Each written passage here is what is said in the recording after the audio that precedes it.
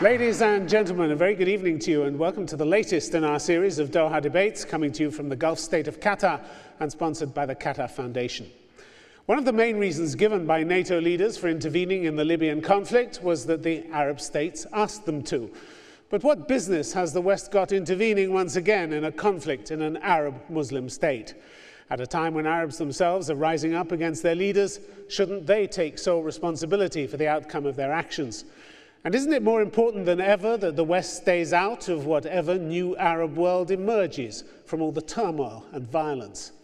Those questions underlie our motion tonight. This House believes that Arabs, not NATO, should be dealing with Libya. And as you'd expect, our panelists tonight disagree fundamentally on the issue. Speaking for the motion, Mohammed Ali Abdallah, Deputy Secretary General of the National Front for the Salvation of Libya, one of the country's most prominent opposition groups in exile. And with him, Paul Salem, founder of the Lebanese Center for Policy Studies and now director of the Carnegie Middle East Center in Beirut. Against the motion, Fadel Laman, president of the American Libyan Council, based in Washington, D.C. He's a writer, journalist and advisor on the Middle East and North Africa. Also opposing the motion, Dr. Omar Ashur, who lectures in the politics of the modern Arab world.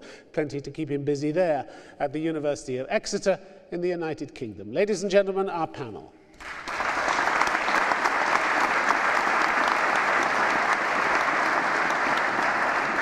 So now let me first ask Mohammed Ali Abdallah to speak for the motion. Thank you. The objective of any intervention, whether it's from the Arab world or any other party, first of all, is to save lives and to protect civilians. And this is what Libyan people called upon. And this is why the Libyans themselves asked for an intervention into protecting civilians in Libya. The second objective is to enable the Libyans to actually be able to voice themselves in a peaceful manner, to demand their rights that have been taken from them for 42 years under the dictatorship of Gaddafi. And this is something that at an international level is recognized as a right for these people. Now, why the Arabs should be the ones intervening and not NATO? I think the close proximity of the Arab countries, first of all, is a practical reason. And more importantly, the cultural similarities and understanding, whether it's the language, religion, and beyond that, into the social makeup of the region. I think this gives the Arab countries an advantage into being able to intervene. However, the most fundamental reason, in my opinion, is that this was an opportunity for the Arab and the whole entire region, the entire Middle East region, to shift a very important paradigm. And that paradigm is that the Middle East is a hotbed for problems. And the Middle East is typically a place where we get oil from for the rest of the world, but also there's a lot of conflict and wars. Having spent more than 25 years in the West, this is the immediate perception anytime you mention the Middle East. This was an opportunity to shift that paradigm, having Arab leaders step in and Arab people driving these leaders and to step in and fix our own problems here in this region. I think this would have been a regional revolution in addition to the local revolutions that we've seen for the past few months, which is starting to shift the paradigm locally. This was an opportunity to shift the paradigm at a regional level, and I think the boat was missed. Okay, Mohammed Ali Abdallah, thank you very much indeed. I'm slightly curious as to how you think a group of countries as divided and warring amongst each other as the Arab states could actually organize an intervention, a coherent intervention in Libya. How do you think they might manage that? I think the same way. They've never shown the slightest inclination to do it in the past, have they? And this is exactly the point, Tim, is that we are in a new era. We are in the era of where the people are driving the decisions and not the regimes. And this is what Bouazizi will be always remembered in the history. Yeah, but you're saying you want Arab regimes to intervene in Libya? Yes, but you want Arab regimes driven by their people and not the Arab regimes who are driving for their own interest and to keep the seat. They'd still be the same regimes that sat down with Colonel Gaddafi at a time when he was being accused of torturing and mistreating his own people. You think the Libyans would like that now? I think we are lucky in Libya to have, to our east and to our west, new regimes that are not people who have committed crimes and that are not people who have driven the support for Gaddafi, and these regimes were brought to power by their own people, and I think this was a precedent that was put in place, and unfortunately Libya was not able to benefit from that in a practical sense up until now, but I think the opportunity for that is still there. You've seen the signs from Arabs and Libyans on the streets there. They're not in Arabic, they're in English, aren't they? They are in English, but this is the new world. They want help from the West. I don't think holding signs in English doesn't necessarily mean that you want help from the West. Well, it's not asking for help from here, is it? I think the people were driven to that. That was not an optimal conclusion. I think people were forced to do that. I think Libyans, we welcomed the UN intervention and the NATO intervention eventually, but this debate and this discussion was, should the Arabs been the ones to intervene as a position from a practical standpoint. So the Arabs who are more used to fighting against each other than with each other are suddenly going to bury their differences and turn up offering aid, assistance, help with democracy, all kinds of things that they haven't even got in their own countries. They're going to offer them to Libya now. I think there are some countries who are ready to do that, and this is the paradigm shift. Which ones? Who's ready? I think Egypt. I think we are sitting in a country. It's ready. It's still under emergency rule. All right, Mohammed Ali Abdallah. Thank you very much indeed. Thank you. And now, please, Fadal Laman, would you speak against the motion? Thank you very much. I would like to say that there is the issue of should somebody deals with something and the issue of can somebody deal with something. And I think hypotheticals are very easy to discuss, but the reality is when we have to deal with a decision and the ability to do something, I think we have to question the possibility of the ability of the Arab countries to be able to deliver. And I think when I look at the intervention here, I look at it, it's beyond an Arab world. It's the issue of, comes from the United Nations. It's the concept of humanitarian intervention that was adopted by the United Nations after miserable disastrous experiences for a number of years. And I think that concept is called the responsibility to protect. It's not a responsibility only of the Arab world. It's a responsibility of all the world to protect each other as humans. And I think finally the United Nations came to realize that there is a responsibility by themselves to do that. And I think the question was, who can do it? Who can intervene? Who can protect the civilians? The United Nations cannot do it itself. The Arab League, if we look at the Arabs can do it, then let's talk about the Arab League. Who's going to do it? The Arab League is a group of countries that are designed, the organization is designed to protect the regimes, to help cooperate and coordinate within the regimes, mostly in foreign policy. It has no mandate to interfere within their own countries, within the interior issues of these countries.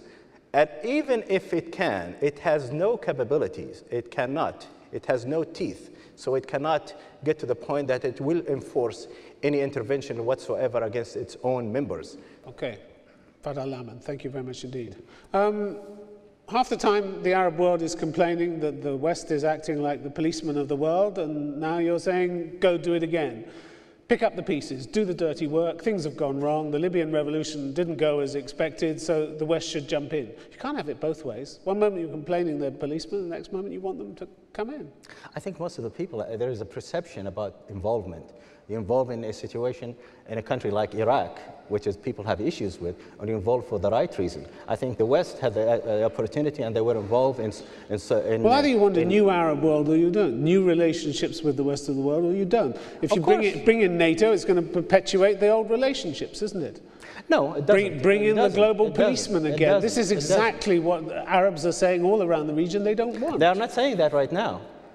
They said it when there was an intervention. No, they are not. I think the majority of the Arab world, with the intervention, as the majority of the Arab world, the Muslim world, they were for the intervention of NATO and the Western countries in Kosovo and Bosnia. The problem with the Western countries, they were not able to market their successes and their good interventions to the Muslim and the Arab world. And when all the civilian casualties mount up as they are, and the hatred then is directed again against the West, what's in it for the West to do this? I think NATO and the Western countries are very smart right now to try to avoid all civilian casualty, and they know. But the civilian casualties are there. They're possibility. There've been dozens of them. I don't know. And the intervention is not pleasing anything. That's what the Libyan regime said. There are civilian casualties. But the intervention is not pleasing the rebels either. They're saying NATO isn't doing enough. They want more. They want more. Oh, yeah. But they have to understand that there are limitations. So NATO should jump just because some group says, we need you? No. I think the rebels, they have to understand that there is a limitation for the Western intervention, too. All right, Fadal Laman, thank you very much indeed. Paul Salam, could I ask you please to speak for the motion? Yeah, I definitely think that the Arab countries and the countries of the region should be taking the lead in this initiative. They did take the lead in calling for the initiative. It was the Arab League, the GCC, and the Organization of Islamic Conference, after the Libyan rebels asked for a no-fly zone, that the Arab League and these regional leaders made the public statements that then were taken to the Security Council.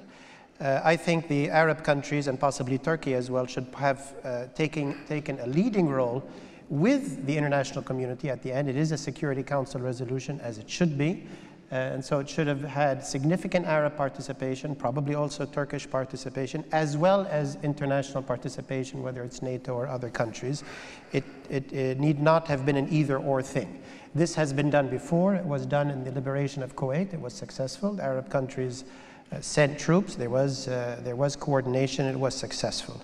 It is our responsibility in the region, it's our responsibility first to react to atrocities and things that happen in the region, not just to call for others to come and help us out with our problems. In addition, there's been billions and billions of dollars spent on military hardware in the region.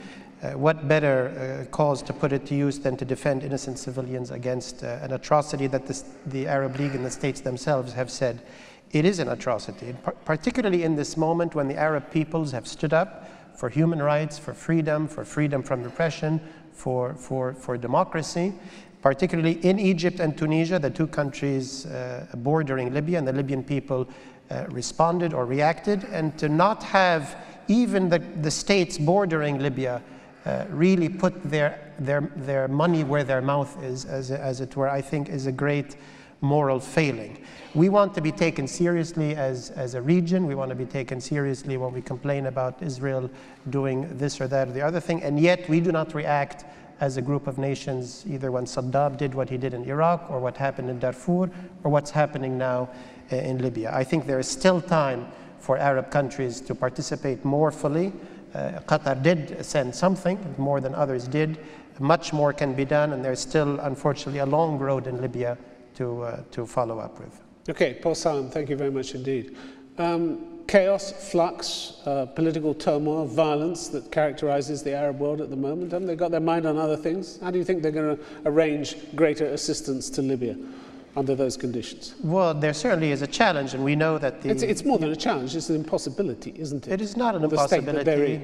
No, and they're either clinging to power or they're a revolution on the streets. If you take, for example, the Egyptian case, there's no doubt that the military, the armed forces of Egypt have a lot on their hands, but they could have offered They've still got a state of emergency, haven't they? They could have offered at least symbolic participation. Wasn't required to offer much more than that. That's not to much give use, much is more. It? Symbolic participation. It is We've significant. Got symbolic participation. You had symbolic participation in Kuwait, and some symbolic, some significant. It makes a difference. But for the Arab states, you're talking about a real. You want the Arab states to deal with Libya, not provide a symbolic contribution. Well, what I'm saying is the following: that the Arab countries are part of the world. The Arab people have declared we are not exceptional. We're not different than anybody else. We want dignity, we want democracy, we want pluralism, we want human rights. So when the Arab states or Turkey or other states from the region participate in protecting a people in the region, they should do so along with the international community. And NATO should get out. Leave them to squabble and argue about what they're going to do while Gaddafi's men go from house to house in Benghazi putting bullets in the back of people's heads. Yeah, no, I'm saying we should do it together. But for the Arab countries, you want it both ways. You want it both ways. No, I want it as a participatory thing. You want NATO and the Arabs. Yes, I do want NATO and the Arabs, because we're all responsible for protecting civilians. Libyans are human beings of the world. You're on the side that rights. Just wants Arabs to do it, by the way. Yeah, I want them to take the lead, and they did not. And you think they're capable of doing that? Well, they could take much more of a lead than they did. They've certainly failed on this occasion, and Turkey failed as well. All right, Paul Salam, thank you very much indeed. Now, could I ask Omar Ashur to speak against the motion, please? Thank you. I think that when it comes to Arab dealing with the crisis in Libya, there is no political will, there is no capacity, and certainly there are no credentials in that sense. Political will, is there will among the regimes that control the Arab world and not necessarily represent their people? Is there that will to intervene heavily in Libya? The simple answer is no. We take Egypt as an example: geography, history, identity. 1.2 million Egyptians work in Libya, and at the same time, there is no will whatsoever among the military council to heavily engage in Libya at the NATO's level. We also, if we come to the question of capacity, Qatar is an exception, obviously, has a notable and honorable stance when it comes to Libya. Does it have the same military hardware as the NATO's? The answer is no. We have another problem. We still have a crisis of democracy and human rights in the Arab world, despite the revolutions. The revolutionaries are not in power in Egypt. There is a military council that is in power that came as a result of the revolution. Similar situation in Tunisia. So we're still getting there, but not fully democratic in Egypt and in Tunisia. In the others, or most of the other countries, we have mostly governments that don't represent their people, intransparent in their decision making, inglorious human rights records, and when it comes to the record of humanitarian intervention, quite problematic. We had Hama before in 1982 in Syria, not much apathy among the Arab regimes. We had a Darfurian crisis currently ongoing, apathy as well. We had an Algerian crisis where more than 150,000 people were killed, also apathy.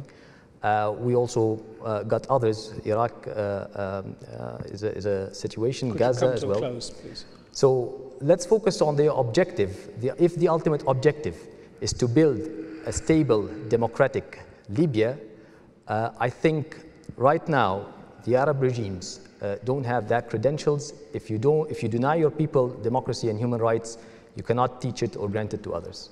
Thank you. Omar Ashur, thank you very much indeed. It's not working, is it? NATO intervention is not working. It's not bringing results. It's bringing stalemate and it's prolonging a war. Is that really what you want? Prolonging casualties day after day? The intervention started 19th of March. Today is the 18th of April. Do you know how many hundreds of sorties NATO planes have flown? If the alternative, yes, I know, 5,200 so far. At least, yeah. But if the alternative not much to show for it, is there? If the alternative is Arab air forces, you will definitely see a higher number of casualties and the very wrong end result. Wrong end result? I mean, look at previous interventions. Look at Afghanistan. Look at Iraq. Is that what you want for your country, Libya?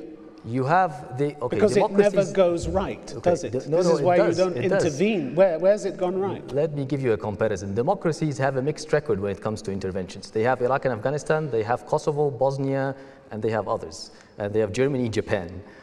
Authoritarian regimes, when they intervene, the record is an absolute disgrace. None of them brought ideal results, did Soviet they? Unions, when they interfered in East Europe, what was the result? Corruption, repression, and others. So they don't produce... Authoritarian regimes have an absolute disgraceful record when it comes to interventions. And that's the real problem. We're talking about the Arab people are very much willing to help the Libyans. Does the government represent their will? So let them do it. They voted for this. Why not? Let them do it. Who voted for this? Arabs. They wanted it. They wanted the intervention. This came under pressure. I don't think there was a willing to remove the status quo in Libya, especially among the neighboring countries like Algeria. The question is whether there should have been. The question is whether Arabs should be dealing with Libya. I don't think this is even this can even happen in terms of capacity and in terms of will. Omar Ashur, thank you very much indeed. All right, we'll now take your questions on the motion. This House believes Arabs, not NATO, should be dealing with Libya. Gentleman in the blue shirt, you have a question. We'll get a microphone to you. If you just say where you're from, please. My name is Nabil, I'm from Egypt, and I have a question for the opposition side, specific to Mr. Ashur, but in general to the opposition side. Wouldn't you think it's naive to assume that the Western nations and members of the NATO have the purest of intentions of freedom of expression and democracy to spread in the Middle East when they were the very nations supporting and empowering the regimes such as in Egypt and Tunisia? Everybody knows that Hosni Mubarak was on the CIA payroll. So they just had a change of heart all of a sudden, and now they want to spread revolutions and democracy. That's number one. Okay, no, let's just stay with one question because there are a lot of people. Okay. Sure. And I don't know that everybody knows that he was on the CIA payroll, but there you are. Okay. Omar Ashur, do you want to answer that? Sure, no, absolutely. States in general are not charity foundations. They have their own interests. there is more and more realization among successive administrations since 9/11 that it is in the long term and the midterm, it is in their strategic interests to build democracies in the Middle East for a longer, stable relationships. And what's happening in Libya, nobody wants to be dragged again into a civil war because of a repressive authoritarian regime in Libya or elsewhere. The question was about Western intentions. This is the intentions. The intentions, ultimately, we have a mixed record of Western intervention. You just said the intentions was to spread democracy, and that was growing since 9/11. How is that so if they were in fact paying these leaders, such as Hosni Mubarak and his likes, to stay in power and to control the people? Doesn't that seem contradictory to you? The interests with Mubarak was to keep him there. The interests right now in Libya is to remove al-Qaddafi. We have people dying in Misrata. It's not about democracy. Sorry? So it's just a matter of interest of the Western nations, not about democracy. No, it's mostly interest. You can name them and shame them, and you can use democracy as a pressure tool, but it is mainly about interests. I'm saying that. I'm not saying it's a moralistic stance. Thank you very much. You just right admitted now, that the interests in Libya is to have a democratic Libya after a while. And I think trying to save the people of Misrata and Tripoli and Benghazi is a humanitarian mission. And after that mission, there will be a process of democratic building, similar to what happened in Kosovo. At least this will what we'll be pushing for, and what we should all be pushing for. Okay, Omar, sure. You've had a long time on this. I'm going to bring Paul Salam in. Yeah, I mean, I agree, I think, with the questioner that you cannot trust any government. It's not a matter of trust. They're all out for their own interest, including Egypt, Tunisia, and anybody else that might intervene. And you correctly point out that Western countries also have a huge interest in Libya and in other places, security and oil and other things. And the invasion of Iraq was largely about oil, and other invasions as well are about geostrategy and other interests. So I think what we're talking about here is that given that it's not a matter of trusting so much as the responsibility of states in the region and internationally who have committed to the principle of humanitarian intervention, the Arab states took the lead in saying this is a case where humanitarian intervention is required. It is correct. It was a case where the intervention was required. The Arab states should have put their money where their mouth was, taken the lead, and brought the international community with them. And there should be Arab soldiers or Arab whatever, I'm not a military expert, participating in protecting the Libyan people. And they should not be standing back and criticizing. You really see a time when that can happen? I think it happened in Kuwait. It could have happened. It still could happen in the coming weeks. With Western decisions are made pressure in Kuwait, with a lot of Western pressure. Okay, I'm going to take a question from the gentleman in the front row. If we can get a microphone to you, it's just behind you. If you can tell us where you're from, Hani Omar, Egyptian. How can we change the role of the Arab League? That's what I'm asking about. Mohammed Ali Abdallah, do you want to First of all, I think we need to keep the discussion in context here. It's not a matter of whether there should be intervention or not. Okay, it's a definition of who should have taken the lead in the position. And to answer your question is, I agree with you. I don't think Arab League is the proper mechanism to actually drive this intervention into Libya, but I think it was the right mechanism to take the position. And in the Arab League meeting, if it was not for the pressure within the Arab states, led by the GCC, thanks to Qatar, UAE, and other countries that drove this message, the Arab League position would have never happened. So what is the mechanism for driving the proper this mechanism has to be individual countries, and the intervention is a military intervention. There is no military coordination at an Arab level. I think Egypt should have been the leader to take that position. 1.3 million military personnel, 468,000 of them active with the Egyptian military power that they have. They could have intervened and taken a leadership role. That does not mean, as my colleague Paul said, it doesn't mean that the rest of the world has no role. Everybody has a role, and the Arab countries should have led that. Two things I would like to mention. First, I'd like to mention to the gentleman there that the word interest is not a dirty word. Everybody has an interest. He has an interest too in other things, and I think he participates and look at things from his own interest. Interest is not a bad word. So when we say Western interests, there are Arab interests, there are individual interests. So we have to keep the word interest is not a bad word. We're talking more about responsibilities here. We're talking about responsibility. Everybody has an interest. With interest, there is a moral obligation. There is a preferred view of the world, like democracy is better than dictatorship. Democratic countries, they don't fight each other. And taking responsibility for your own revolution is better than calling somebody else. That's true. But let me go to the Arab League. The Arab countries are not qualified yet, and they are not ready yet to assume this kind of responsibility because they cannot. These arguments. But let me mention something. I think you've got some resistance. Actually, I can see a few shaking heads in the audience. Paul mentioned Kuwait. Kuwait is an invasion of one country to the other.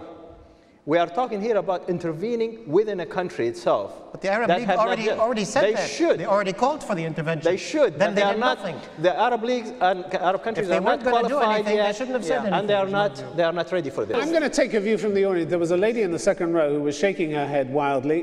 We'll get a microphone to you if you just stand up and give us your point of view there, please. Sure. Good evening. I'm from Iraq. Well, for your comment, you keep on saying we cannot. Arabs always disappoint us, dictators and so forth and so forth.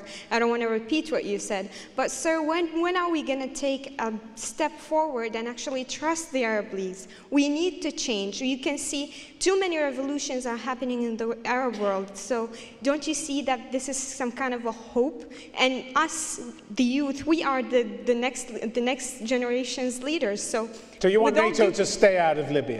Of course, Arabs should never stay out of this. Arabs should be a part of this. We have to deal with our own problem, not somebody coming from all the way from past the Pacific and solving our problems. No, sir. Omar, sure. Do you want to answer? Do you want to answer? Absolutely, I agree with you about the revolutions, that this is time for change, and this is time for moving towards a serious democratic transition in the Arab world that was really delayed for a while.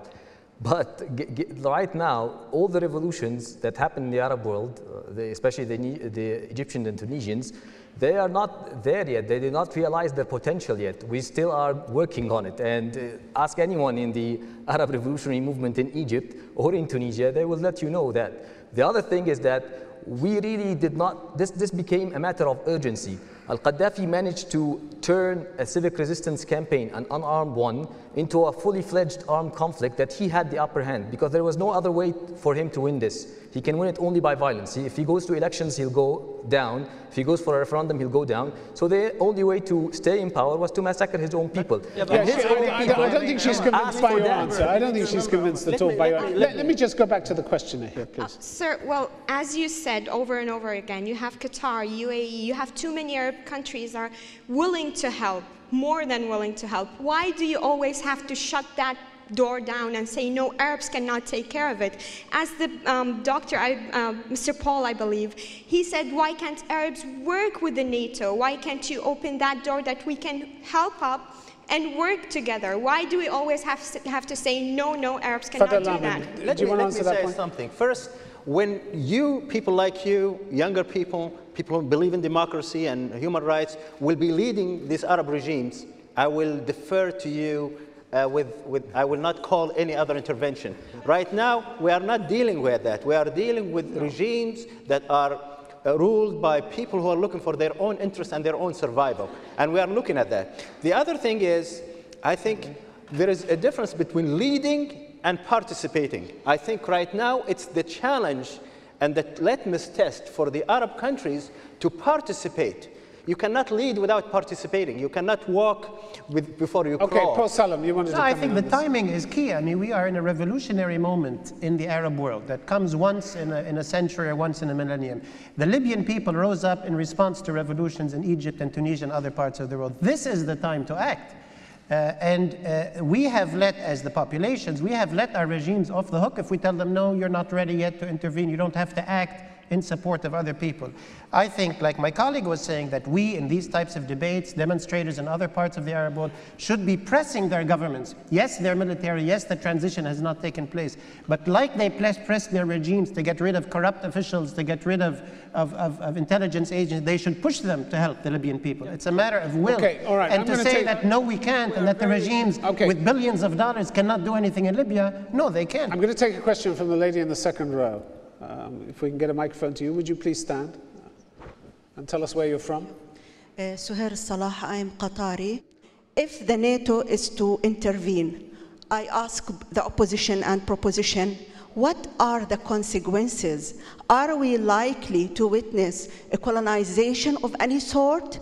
What is the price Libya is going to pay, or the Arabs? Okay, Omar, Thank sure. you. There are no boots on the ground. I don't think any Western boots, but it was quite obvious among all the Western politicians, all the coalitions, they were pretty much strict about the idea of boots on the ground.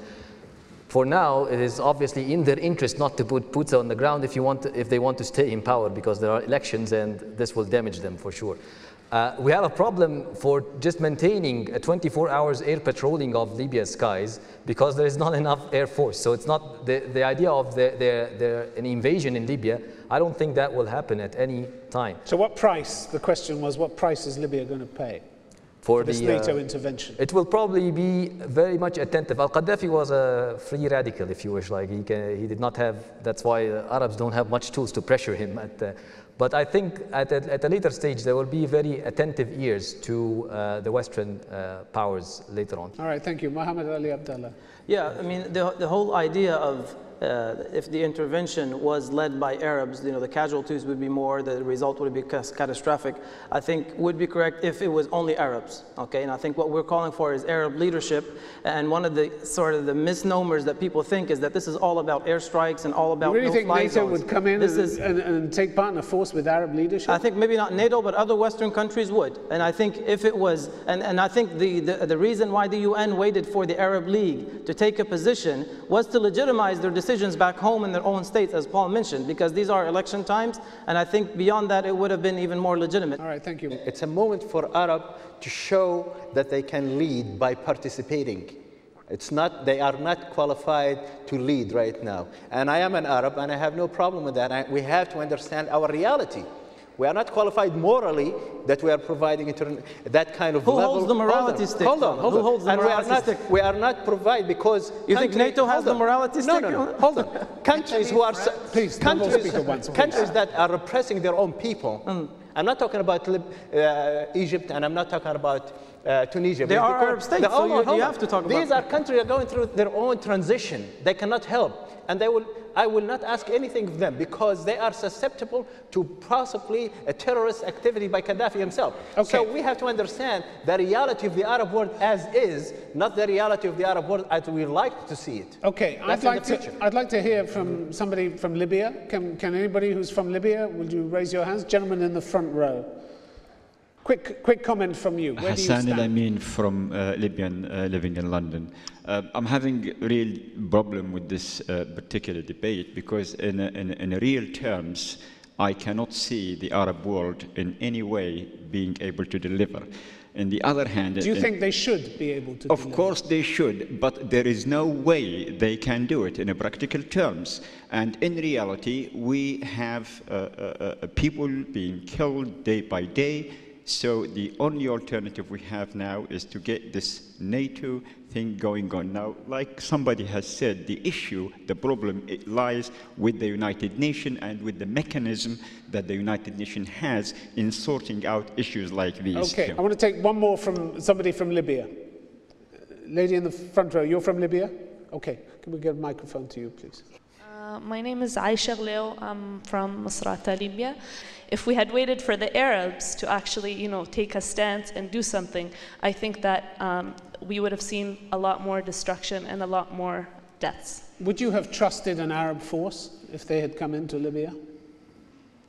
I don't think so. Based on history, I don't think that there was an Arab force that was capable of coming in and stopping Gaddafi. Like I said, ideally, I wish, we could have trusted an Arab to come in and do the job, but realistically, I don't think it was possible. Paul Salam, how do you react to that? Well, I mean, I understand the hesitation about, trusting the Arab governments, as one would not also, be able to trust other armies and other governments, whether they're in occupying Iraq or other places. But the Arab countries and Arab people and different officials did take positions. In the Security Council, it was the Lebanese ambassador, a friend of mine, Nawaf Salam, who drafted the first action and got the Security Council working. It was the GCC and the Arab League and others that made the public voice for the intervention and convinced a lot in the Security Council that there is support for this. So that was very important. My problem was, after doing all of that, they then asked Western taxpayers, Western young boys, to pay their money, risk their lives to protect our brothers in Libya. I think as we took the lead in tabling the motion, calling for it internationally, there should have been an Arab leadership, Arab participation through the Security Council. We are all founding members of the United Nations. We're not a separate entity. But to do all of that and then to step aside and say we are simply asking Western Europeans and Americans to spend their money and risk their lives is, to my mind, completely unacceptable. I don't trust the US Army, and I don't trust the French Army, and I don't trust the Italian Prime Minister. Okay, this is not you wanted to come back, please. I agree with you. I don't think. Please stand up. Okay. I don't think that the Libyan people necessarily trust them either. But we were not left with an option. I'm going to take some questions for this side of the House. Those who are for the motion. Who has a question for this side of the House? For those who are for the motion. Gentleman in the second row. You. Hello, my name is Hussam Al-Gharyani from Benghazi, Libya. My question is for Mr. Mohammed. Looking at the problems that NATO is actually facing right now in Libya, do you think by having an Arab-led military action in Libya, would they do anything better? That's my question. Okay. Yeah, to answer your question, yes, I think there needs to be more involvement from the Arab countries, especially on the ground. Okay, I'm not talking about ground troops only, but I think mainly on the border, reinforcing the borders.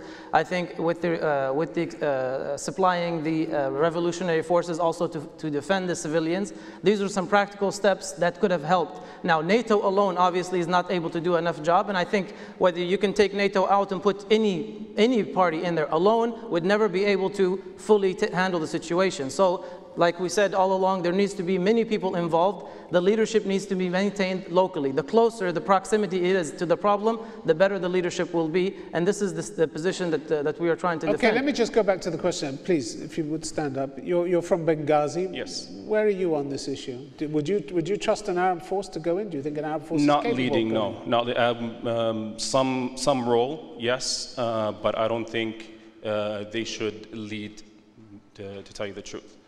Gentleman in the second row. Hi, I'm from Syria. Do you think now we Arabs don't have the capabilities? We have the capability to participate, which is a good thing. Guys, why are you so upset of the fact that we used to not be able to participate at all? Now we are participating. We are going to lead. Well, just hold on until we qualify to lead. No, there's no time to hold on. There's no time to hold on. Let me finish. This is a new era. This is a new era. Let me finish. Revolutions happened in weeks. Okay, all right, let him finish. It's not the time you made to your point. Let You me made your finish. point. Thank you. Revolutions take time to take roots in the country. First, I just want to say the issue of why we're calling our brothers because we are brothers, and then the West, it's very wrong to dehumanize the West. It's wrong. You don't like to be dehumanized.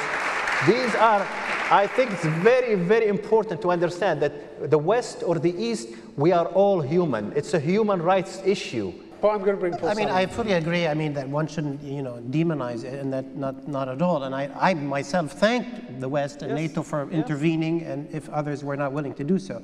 But to my mind, it's very clear that we have an interest. We in this region, like other peoples in other regions, have an interest in building a regional order where we take responsibility first for fires that take place in our region. We take the lead as best we can. We offer whatever limited potentials we have.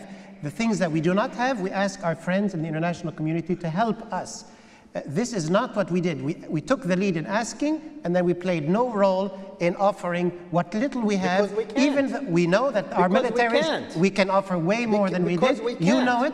You know we could have offered much more. We have not done so. What could we have offered much more? Every country in the Arab world dealing with Why its own... Why could Qatar, this tiny nation, is the only one that can offer a few planes? The billions that they spent in Egypt does not with have an Western issue. They could not offer anything. Qatar does not have the issue. That's not correct. Hold on. Qatar does not have the issue that the Saudi Arabian have right now with their own domestically, not have the problem. Not hold You're on. saying not they could have, not do hold it. on. They not could have, do it. Not Saudi have Arabia has issue. no planes to send. No. Egypt has no planes to send. Does not have the problem that the Bahraini is facing. That does have the problem that the Syrians are facing. That does not have the problem the Egyptians are facing.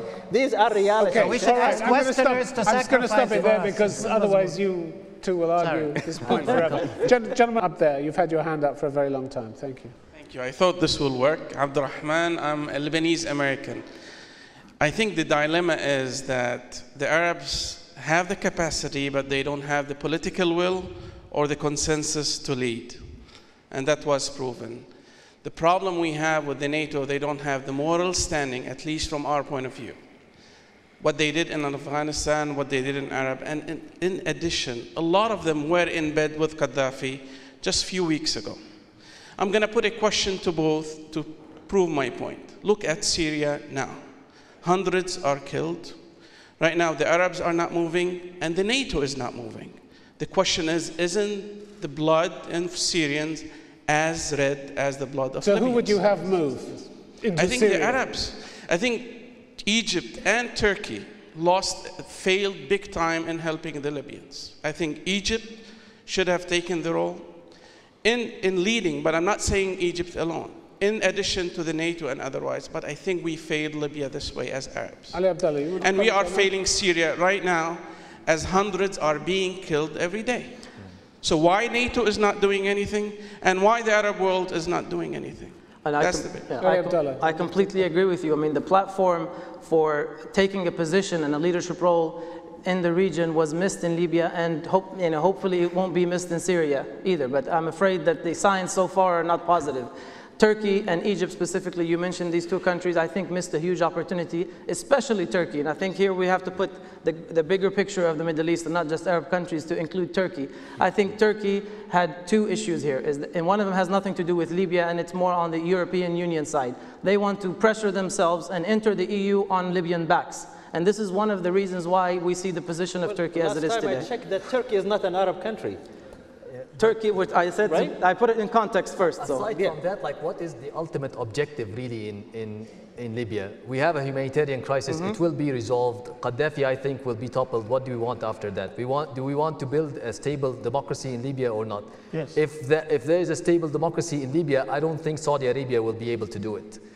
No, but Libyans will do it. Libyans are not asking for help to build a stable democracy. But Libyans are asking for help to save lives. When you have interventions, as you know, these cast some influence at a later stage. Yes. And when you have free democratic elections, if you're an authoritarian intervener, there is less and less likely that any democratic transition will happen. No, you're changing. You cannot change the paradigm. The issue was over the no-fly zone. The issue was nobody's talking about invasion. Who would like to deal with Libya, the Arabs or the NATO? Have so far. And I'm saying ending as an end result. If you want a democratic Libya, we can't all talk at the same time. Something here. We can't all talk at the same time. Very quickly, I think there will be an opportunity for Turkey and the Arab countries, because the way I've seen this conflict from day one, that will be no-fly zone, will be strategic targeting of strategic interests and areas of Gaddafi. And there will be some time, if the situation continues, that will be the need for boots on the ground. And the question and the challenge for the Arab countries, that these boots, the only places that they have to come from and will be acceptable are from countries in the Arab world. All right, we have time. We have time for one more question. I'm going to go to that lady over there. You've had your hand up for a long time. Yes, you. Hello, I'm Jida from Mauritania, and I have a question for Mr. Abdullah and Mr. Salem. You want Arab countries to intervene in Egypt Libya to transition to democracy, but how can you ask them to do that if they don't have democracy themselves in their own countries or anything near that? My question or recommendation is, can you name the countries you're talking about? The Arab is not a whole thing. They're not interconnected themselves, other than Egypt, another Arab country. I think the intervention was not to help build a democracy. I think Libyans are capable and more than capable to build their own democracy. The intervention here was clearly, I mentioned in the beginning, the objectives were to save lives, okay, to prevent Gaddafi's military might that is targeting civilians today. That's it. And that, as far as what countries, I think I mentioned with detail, Egypt was capable to do that. I think to a certain extent, Tunisia had a very strategic role to play on the Tunisian border, okay? And I think Saudi Arabia is another country that could have done more in the intervention and taking the lead. Now, does that mean only them? No. I think there is a role for French, for British, for US, for Spanish, for Sweden, for every single country that did intervene while the Arabs were sitting and watching. And one other thing to mention, it was a catastrophe. I just want her to come back. You mentioned Saudi Arabia, but don't you think Saudi Arabia is afraid of the same thing that happened to Libya to happen in its own place? Isn't it paradoxical for it to help Libya? Yeah, but that doesn't justify them not acting. I think this is the But thing they won't. the point is the paradigm of... It may not justify it, but it may explain it. Yeah, it explains it. Well, that's the reality. Yeah, they didn't even offer, they didn't, and we're not talking about Saudi Arabia specifically, but in general, the position we are discussing and we are debating is, it's a position. It's a stance that you take. Okay, I think even a symbolic position, if you don't have the capability, just by voicing it, that in itself has a lot of value and has a lot of resonance. Okay, before we move to the vote, I'm just going to ask each of our panelists for a quick sentence to sum up their position, and then we'll go to the vote. Mohammed Ali Abdallah, quick sentence. Quick sentence. I think it's a time for change in the region, and I think that change happens at all levels. We are seeing revolutions at a local level. I think it's time to take revolution into a regional level and into our own positions. We have to have our own revolutions. Right. That's more than a sentence. Paul Salah. We have primary responsibility to take care of our own issues. We've taken the position. We didn't translate it into action. We should do so with leadership and with the cooperation of the international community. Omar Ashur. Well, Libya is already paying a high price for its freedom. Please don't ask it to pay a higher price by waiting for incompetent, conflicted, and reluctant bureaucracies to save it. Fadel Ahmed.